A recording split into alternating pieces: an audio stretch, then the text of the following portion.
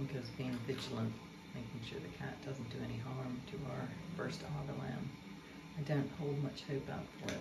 It's been weeks since it was born.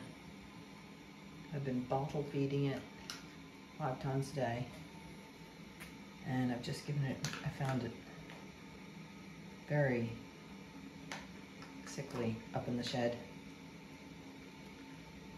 And its mouth is cold, so it's in here next to the aga. It's had antibiotics, and it's sucked a bit of a bottle. But it's going to be a wait and see job.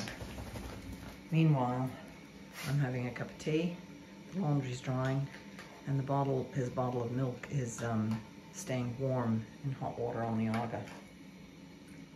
So we've all had our breakfast, haven't we? No, well, you guys have. I haven't.